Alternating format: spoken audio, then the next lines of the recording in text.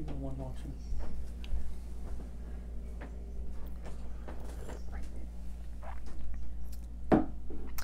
Shalom Aleichem, my friends. So, I've been off Facebook for quite a while, and many people have sent messages here locally in Toronto and really from around the world, especially from around the world, asking where I was and what was going on. So, in short, when I travel overseas, I don't post anything on Facebook to honor my wife's wishes that we don't broadcast to the whole world that we're not home. We left last Wednesday night to go to Berlin, Germany, for our eldest son Zevi's wedding. And everything seemed kind of normal, except that about 20 minutes after we landed, we got to the airport here in Toronto, somebody gave us a call and said, Trump, the president, just announced that he's closing all air traffic and nobody's going to be able to go from the United States, which means, of course, my son, who's in the States, the chassan, will not be at his wedding. And we were thrown into a frenzy which continued until we actually took off. We arranged for our boys who were in the United States to fly on Thursday night. And at this point, everything started to unravel. By the time we landed in Germany on Thursday late evening, we already knew that half of the attendees had canceled the wedding. And so it continued through Friday. And Matzai Shabbos on Saturday night, just when a beautiful Shabbos came to an end, we were informed that the wedding was essentially canceled. And there was only going to be 50 people allowed to attend. So, yeah, you have to understand, now this is already understood, anticipated. This is what we call the normal run-of-the-mill, unfortunately. But we really kind of were ahead of the curve. We were the first ones. Like, we didn't hear of anything like this. And, there was a good deal of unhappiness. And you're dealing with a bride and a groom and despondency and anticipations and hopes dashed.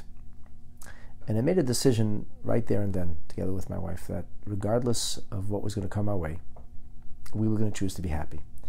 And we were going to choose to celebrate with the chassan and kala, because that's the right thing to do. And it's not about us. It's about them.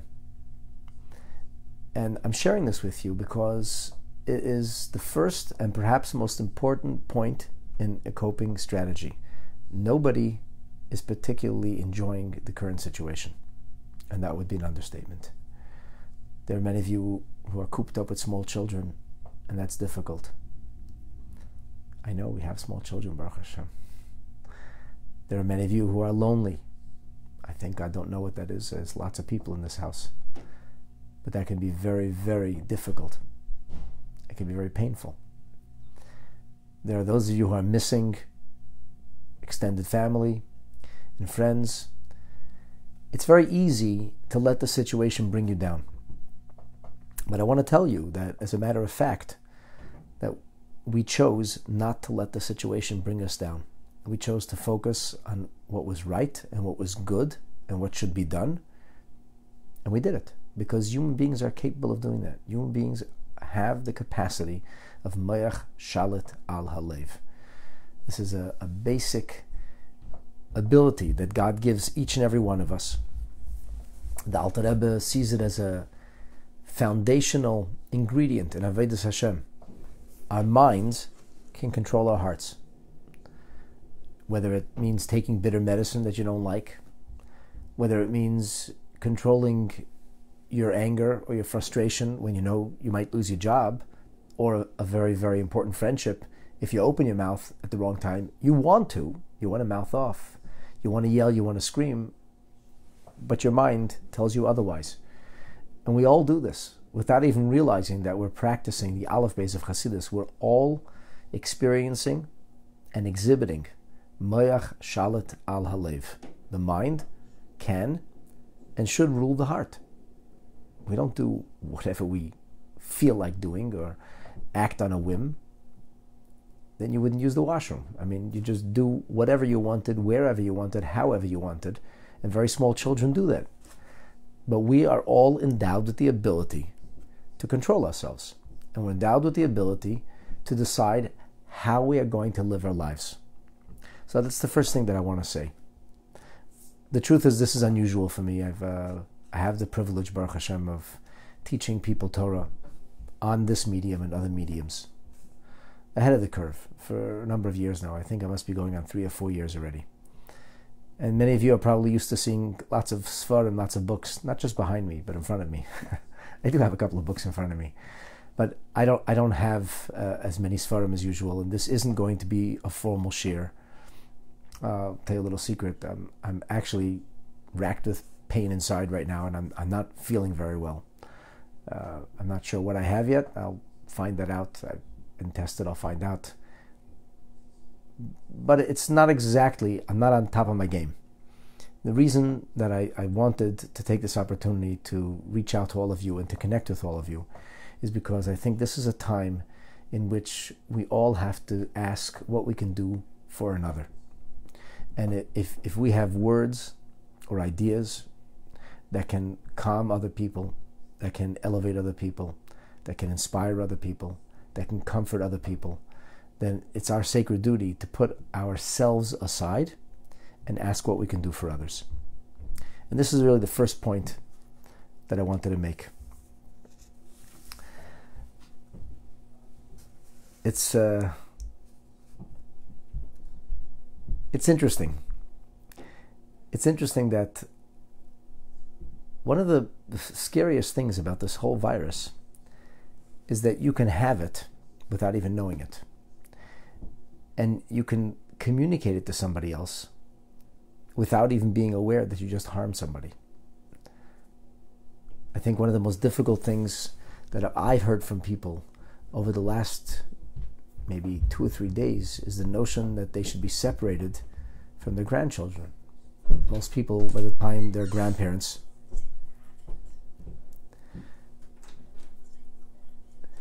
are in their 60s, maybe 70s. And it gets much dangerous, much more dangerous. As time goes on, as we get older, apparently this virus can be much more debilitating. And this is a famous, it's a message, a voice message. It may have been a video as well. I'm not sure, from Naftali Bennett, from the Minister of Defense in Israel, who makes this impassioned plea for people not to be in touch with their grandchildren, not to kiss their grandchildren. And it's a very difficult thing. Like, the grandchildren seem fine. The kids are crying. They want to see Bubby, Zaidi, Saba, or Safta. The grandparents are craving that closeness and the opportunity to share that love, and they have to be separate. And we don't know what tomorrow is going to bring, but it's eminently possible that Pesach can come around and Chas v'Shalom this can still be going on, and that would mean that you'll have parents and grandparents and grandchildren that will be separated from each other for the Seder. It's not the way it's supposed to be. It's not the way the Torah says it should be.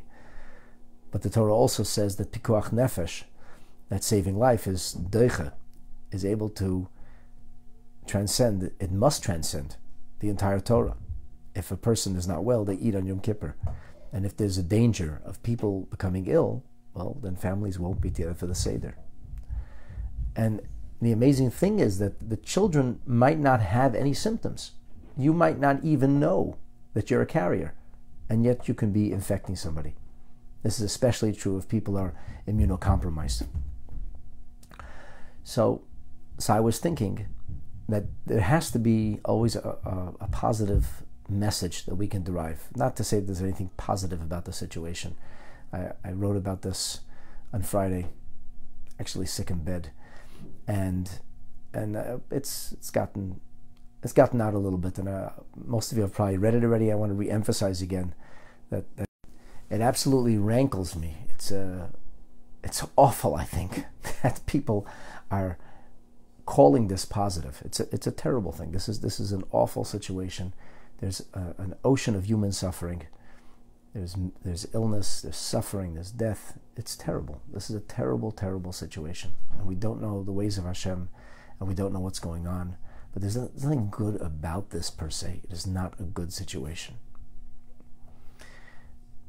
But the Torah still charges us to find good things, even in bad situations, because that's the mandate that HaKadosh Baruch Hu puts upon us. And I was reminded of a story that happened many years ago, a story in which I did something good without really realizing it, and only by hashgacha pratis, so I guess what people would call coincidence, which I say is an 11-letter name for God, did it ever end up coming back to me even. And the story goes like this. It must be about 15 years ago. And there was a group of police officers who came to our shul, to Chabad Flamingo. And I spoke to them. I spoke to them about the 7 Noachide laws, the Sheva mitzvahs, and I answered many questions. And amongst the things, I said, since you're police officers, you should always have as much information as possible. I said, I can't tell you what to do with that information, but as a chaplain, I know what you face, and I know that when you come into a set of circumstances in the know, you're able to make a well-informed decision. And I asked the officers, it must have been 50 or 60 officers, I said, suppose you were to pull somebody over and they told you that they're going to their mother's funeral. Would you ticket them? Would you leave them? Or would you maybe ask for proof? Would you try to help them get there? What would you do? And just about everybody said, well, that will be called an exception. That's different. That's you're really not allowed to speed, and it's not appropriate, but if somebody is going for their parents' funeral, like we would understand that. So I said, I just want to tell you about a circumstance, and I don't know what will happen, but you should be aware of this. You should know this for your own edification, and you'll make the decision you have to make. And I explained to them about Shabbat. And I explained to them that when Shabbat comes, we can't drive. It's a violation of the Torah. And I told them a story that had happened not long before, where I had gone to visit somebody in the hospital on Friday afternoon. They were very, very sick at the time, and the traffic on the 404 was terrible, and it was literally like a parking lot. And I'm looking nervously at my watch, and candle lighting was something like about 4:35, and usually I would have had no problem getting home, but in the traffic that I was facing, I started looking at the real prospect of not getting home in time for Shabbos. And it was about at least 10 below outside, or maybe 15 below, freezing cold. It wasn't snowing, but it was very, very cold. And I made a decision to drive on the shoulder. And I said, listen, if you would have pulled me over, you ticket me. I figure, what's the worst thing? I'll get ticketed. I get ticketed. Either way, I'm going to have to walk home on Shabbos. And the officer stops me and says, you mean to say that if you would not have gotten home on time for the Sabbath, you would have walked home in that weather? I said, absolutely. It was not even a question. I said, what would you do with your keys? I said, my wallet, my keys would have gone underneath the mat. I would pull the car over, and that would be the end of that.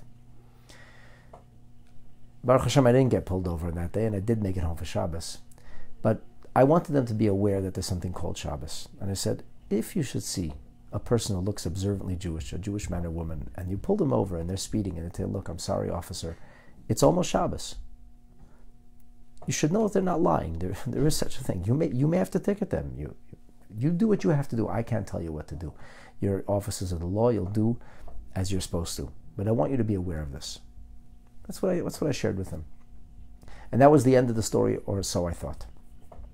Many, many months later, my wife gets a call from a friend of hers who says, my wife got a call from a sister of hers who heard from a friend of hers who was teaching in a school together with co-teaching in a nursery school. And the other teacher was not particularly favorably disposed towards Chabad. Unfortunately, this is something with a diminishing return, Baruch Hashem. More and more there's a greater achdus, there's a unity and love amongst Jewish people, but we still have some rough edges. And anyway, at the point was this was that kind of circumstance. And in fact, this other teacher would often needle the teacher. This other teacher was a Lubavitcher woman, and she would needle her about, Chabad did this, and Lubavitch said that, and so on and so forth. And she noticed that her co-teacher had stopped needling her. And this had gone on for a couple of weeks, and it was very odd. So So finally she had the courage and she said, I noticed you don't needle me anymore. Can I ask you what that's about? And the woman said, I'll tell you the truth. I have my family. I have a new appreciation for Chabad now, so we decided that we're not going to disparage anymore, and we look at Chabad differently. So this young woman says, why? So she says, well, it's a long story. So no, I'd love to know about it. So she says, well, do you know Rabbi Kaplan? So this young woman says, yeah, I know who he is. She says, so it's something very interesting happened, she says, a couple of weeks ago. And my husband was up in Newmarket. I don't know if it was in the courthouse, where it was to fight a ticket. I don't know exactly what it was for, but something like that. And he doesn't have a car, and he was waiting for public transport. And it's about 2:00 in the afternoon on Friday. The courtroom was delayed, and here he is, and he's really, really nervous. It's 2:00, and he's got to get all the way back to Thornhill in time for Shabbos. And suddenly a cruiser pulls over, and the window comes down, and the police officer says, where are you going? So he tells him the address in Thornhill he's going. He says, are you Shabbat observant? And the man, who is very visibly observant, says, yeah, I am. He says, oh, get in the car. I'll take you home. And this gentleman gets in the cruiser, and he says to him, you just pick people off the street, or are you going there anyway? He says, no, I don't I don't pick people off the street. And it wasn't really going there, not exactly. He says, but we have a chaplain. He says, we have a new chaplain, and his name is Rabbi Kaplan. And we were at his synagogue a couple of months ago. And he spoke to us about Shabbat. And he spoke to us about Friday afternoon. He spoke to us about the winter. And he spoke to us about how people could get stuck and have to walk in the cold. And he said, the truth is, I'd never met a Jew before. Rabbi Kaplan was the first Jew I ever met. But he said, I don't know, something about him is... he seemed sincere, and he was engaging, and I enjoyed the time I spent with him. So I said to myself that if I'll find a Jew who needs to get home for Shabbat, I'll try and help. So the truth is, obviously, that was never my intention. And I don't even know who this officer is. I've never met him. I've never crossed paths with him. I've never identified him. And I wouldn't even have known the story if it wasn't that, these two co-teachers were teaching it, and somebody noticed that somebody wasn't needling somebody else. It's really like a domino effect of Hashgacha Pratis. But here's the point. The point was that unbeknownst to me, and without any intention whatsoever, I had the privilege, I had the good fortune of making a difference in somebody else's life and helping somebody get home in time for Shabbos. And when it comes to the mitzvah of tzedakah, there's a very interesting halacha. Usually mitzvahs have to be mindful. You intend to do a mitzvah, you get the mitzvah. If you don't intend to do the mitzvah, mitzvahs by accident are not necessarily valuable. The Gemara has a whole discussion about this, whether mitzvah is tzrichas kavana, ain't tzrichas kavana. If you eat matzah by accident, did you even eat matzah? Is it of any value? But the one mitzvah that doesn't have to have any intention whatsoever is tzedakah. And the Gemara tells us, and it's a clear halacha, that if you lose money, you lose money. You don't even know you lost the money. And a poor person, one who is needy, finds that money and uses it to be able to keep body and soul together, that you're credited with the mitzvah, as if you would have mindfully given of your wherewithal, of your riches, of your treasure, to help somebody else. And the phenomenal thing is that you might not even have known you lost the money. You may not even have felt the loss at any point in time, but it was yours, and you did lose it. So it's like a gift from on high. It's a gift Hashem gives you, that you get the mitzvah of tzedakah. And here I was, unbeknownst to me, almost what you would call by accident. I was just doing the right thing. I was meeting a group of police officers. I was speaking to them about Sheva Mitzvahs B'nai Noach, about the Noachite code, as the Rebbe told us we should. And I thought that it was wise and prudent and meaningful to utilize the opportunity to speak to them about Shabbos. And and somebody was helped, and somebody was able to keep Shabbos, and somebody was able to avoid the difficulty and the challenge and the pain that they would have had. And only, B'hashgacha Pratis did it come back to me, and I it was almost like I was grateful to Hashem. It was like a gift that, like, why did I even have to know that? Who could have given me that knowledge? It was a gift. Hashem decided to give me a gift that I don't deserve. But the point I want to make is this: be kind, be considerate, think of others. You may not know how you help somebody. You may not know how meaningful it is when you make a phone call or send a text message, or if you even go and drop something off at somebody's home, somebody who's elderly and can't get out or is quarantined, and you assist them. You never know what's going on in somebody else's life. You never know what kind of difficulty, what kind of challenge, what kind of issue somebody's facing. You just don't know. You don't know.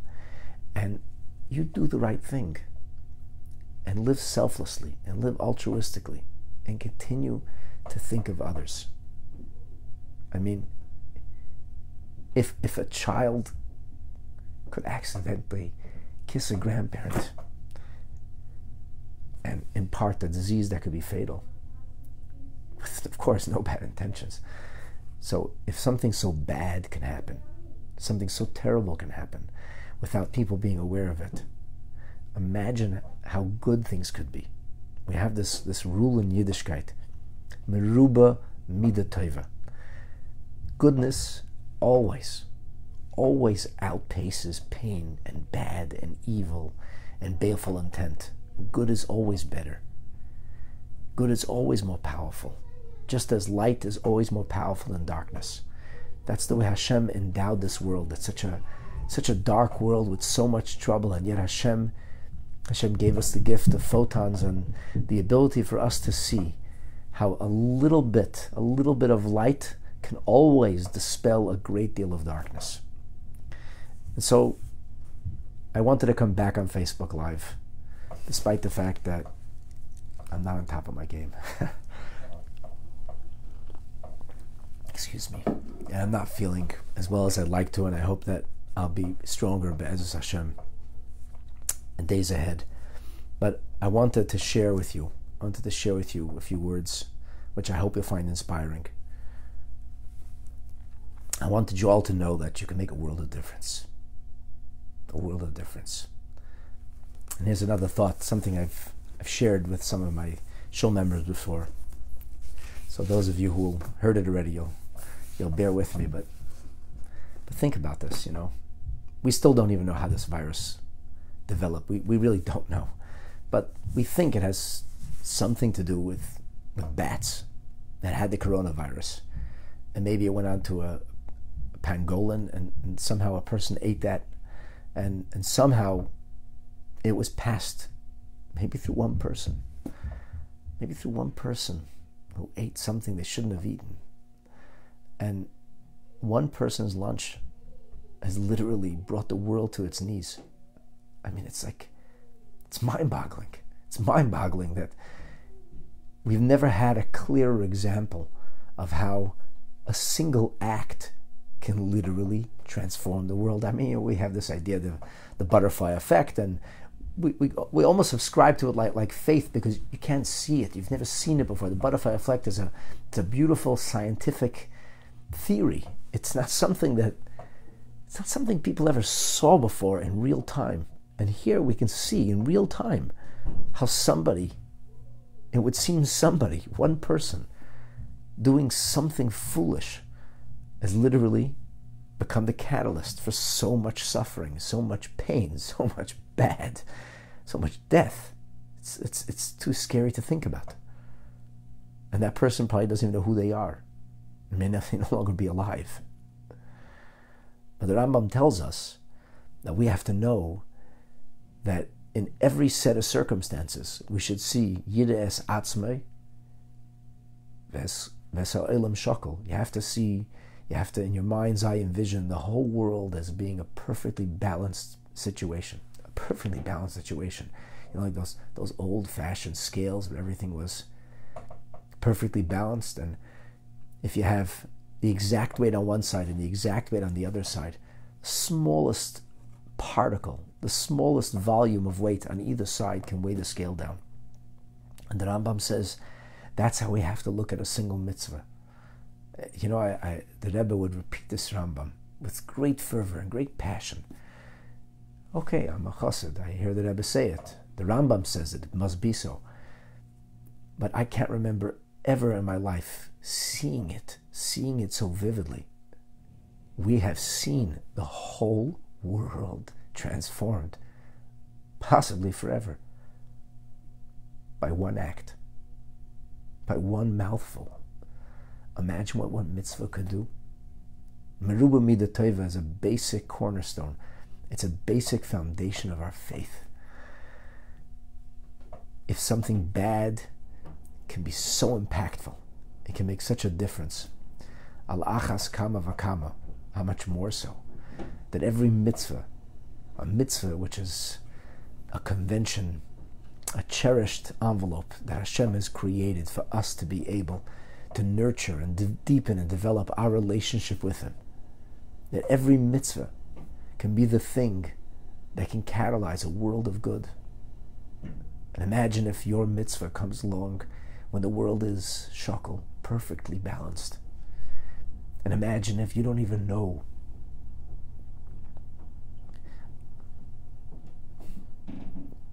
what a difference your mitzvah could make. Because we just don't know a lot of times. We have a very, very small perspective, very, very limited view of things. Because we don't have to see the big picture. It's not about our vision. It's not about what we see. It's not even about what we say. It's about what we do. Sometimes doing is saying, and sometimes doing is doing, but we need to do what Hashem asks of us. And I want to leave you with this. There's a sefer, a holy book, that contains powerful teachings of the founder of the Hasidic movement, the Baal Shem Tov. And the Baal Shem Tov, the sefer is called Tzava Sarivash, which means the will or testament, but it really wasn't. It's just a name. It's a euphemism. And it's collected. The verbiage is not necessarily always precise, but the ideas are real and accurate. Baal Shem Tovonian teachings and ideas.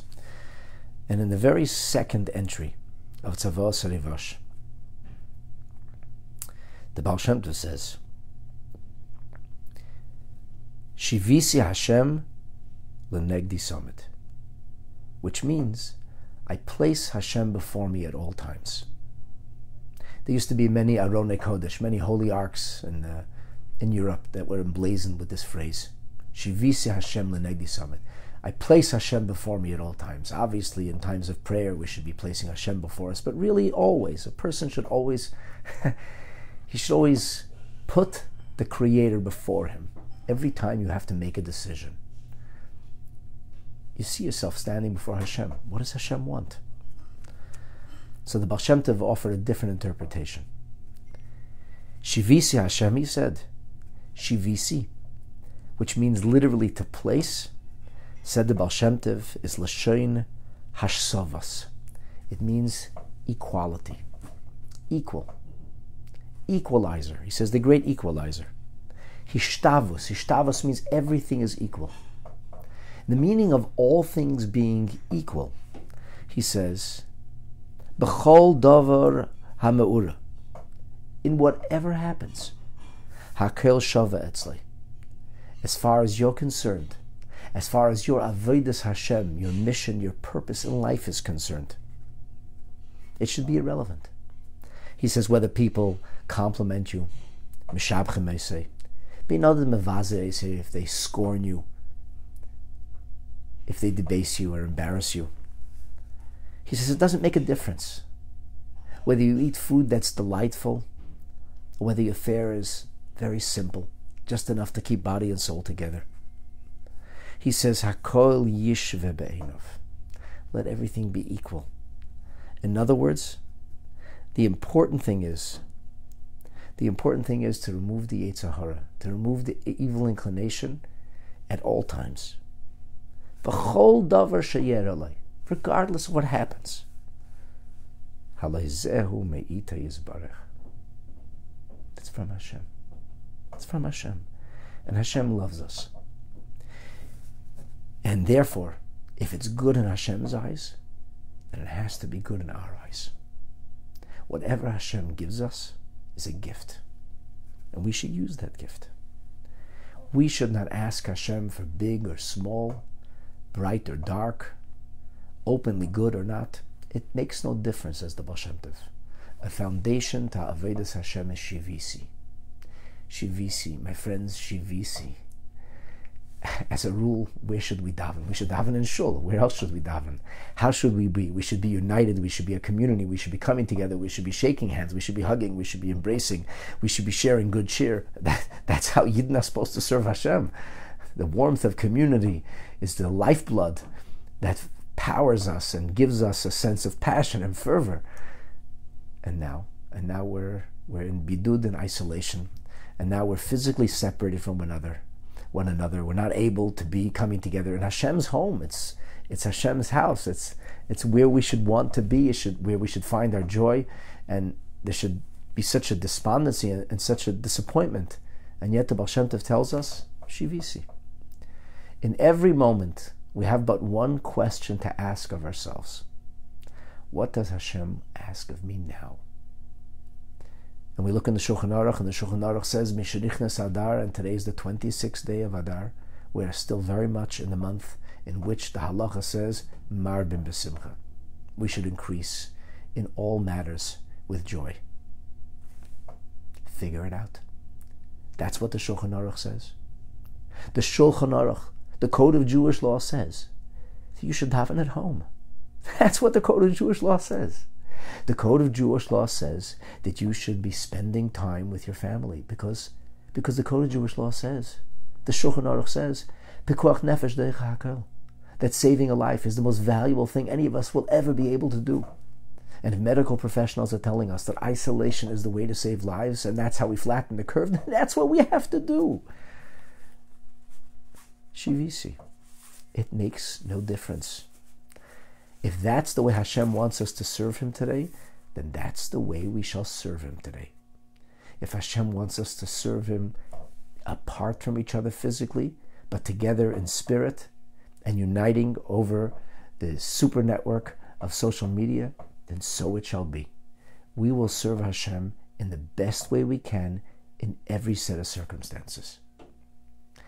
And we will live with the hope and the prayer and the optimism that by doing what Hashem asks of us right now, we will emerge Hashem merit to see the coming of Mashiach and to see a time in which all illness, difficulty, deprivation, and darkness will be dispelled forever. A time in which there will be only happiness and only joy and only goodness with the coming of Mashiach. B'mheira u'biyameinu. Amen. Thank you.